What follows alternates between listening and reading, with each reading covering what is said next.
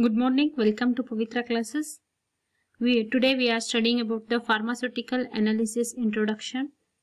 So what is pharmaceutical analysis? Why it is used in the pharmacy sector or in the formulations? After the formulations, the analysis part, how it is conducted, what are the types of the analysis, basic introduction we are studying today. So what is pharmaceutical analysis? It can be defined as the series of the processes for identification, determination, quantification, purification of the substances.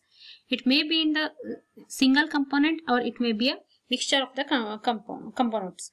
If the sample is also is unknown, it is unpredictable, that time also you can analyze the sample, you can identify, determine the structure of the compound by the some of the instrumentation method like IR, NMR, can elucidate the structure of that particular unknown compound with this pharmaceutical analysis. And you can also identify, you can quantify how much amount is there, you can check the purity, you can check the safety and efficacy of the sample with the usually the guidelines, quality guidelines also you can check with this branch.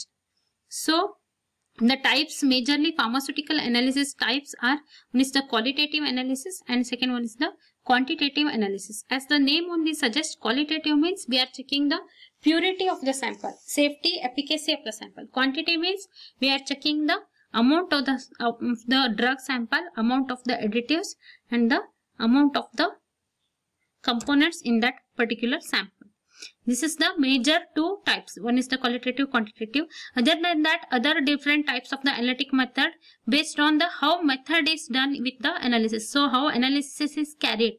So these are the some of the 5 types are there. How analysis is carried. So first one is the chemical method. So what we are doing in the chemical method, we are adding with the chemical reagents with the sample and we are checking the purity and also amount of the sample. Example will be the titrations, whatever the redox titrations, non-excious titration, complexometric titrations.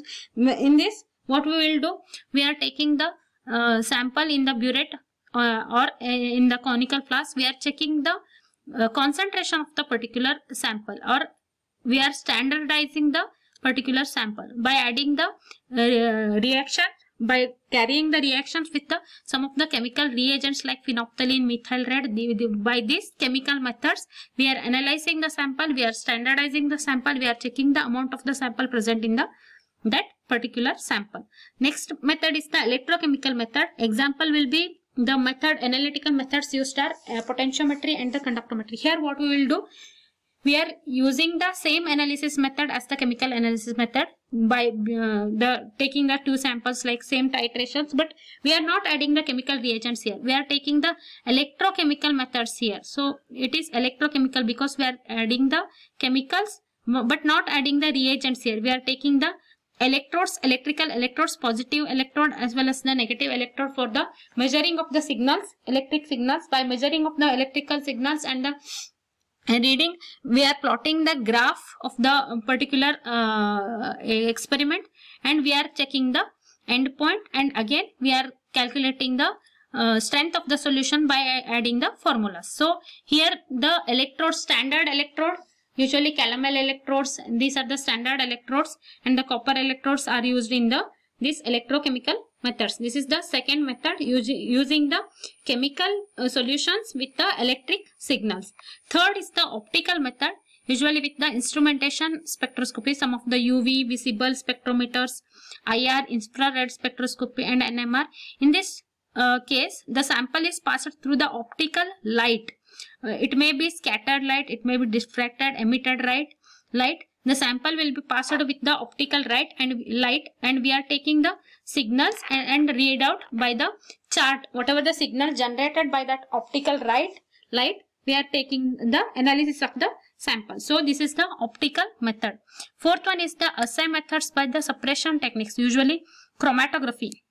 Example will be HPLC, HPTLC. These are the some of the paper chromatography, TLC, thin layer chromatography, and also column chromatography. These are the some of the assay methods by using the suppression techniques. Here what we'll do, chemical constituent separation, individual separation and identification is carried in this and we are taking the diffraction index of the sample, and we are checking the unknown sample also. This will be around usually with the synthetic, also with the herbal drugs also.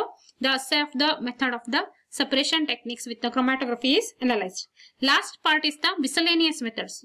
Some of the radioimmunoassay methods are there for the radioactive metals, and also immunological assays will be done with the this type of the analysis.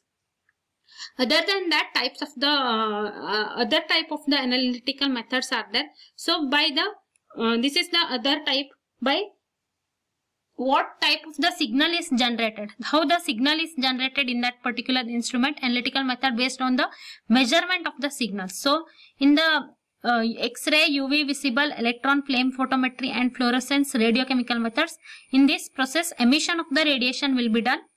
Absorption of the radiation also done in the spectrophotometry, UV, visible, IR. Both absorption and emission, both are there in this.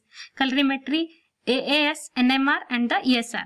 Scattering of the radiation is done in the turbidimetry, nephelometry and the Raman spectroscopy. Refraction of the radiation is done in the refractometry, interferometry. Diffraction of the radiation is done in the X-ray, electron diffraction methods. Rotation of the radiation is done in the ORD, polarimetry and the circular dichromism. Here radiation rotation will be circularly done in these methods. Electrical potentials, I told these electrodes by potentialing this, potentiometry and chronopotentiometry. Electric current is used in the polarography, amperometry and the colorimetry, and electric resistance will be done in the conductimetry. Other than that, mass to charge ratio, mass spectroscopy, rate of reaction, kinetic methods, so how fast reaction is taking place, thermal properties by checking the temperature of the sample or altering the temperature of the sample, thermal conductivity and the enthalpy methods are done with these signals. Mass and volume, these are the ancient methods, gravimetric analysis and the volumetric analysis. Later the instrumental method came into existence. Other than that, some of the examples we have given here. Instrument of the components. So these are the instruments. In every analytical instrument there will be a signal generator, analytical signal carrier, input transducer, transduced signal and the signal processor and the readout. These are the some of the analytical instruments: photometer, AES, colorimeter, pH meter, X-ray powder diffractometer, color comparator. So in this all signal generator we have listed, analytical signals that are carried we are listed, input transducers we are listed, transduced signal for that particular instrument we are listed, and the signal processor and the readout, how the last readout section and how in the analysis part last signals what we are receiving in the readout section. So in the photometer, current meter will be there, AES, chart will be produced, chart recorder, we are seeing the chart and we are analyzing it.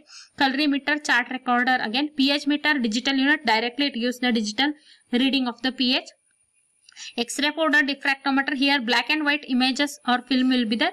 Color comparator, in this visual color responses will be there. These are the some of the instrument of the components analytical majorly. This is about the small introduction about to the pharmaceutical analysis. I hope you understood this topic well. So be with us for the more topics. Thank you once again.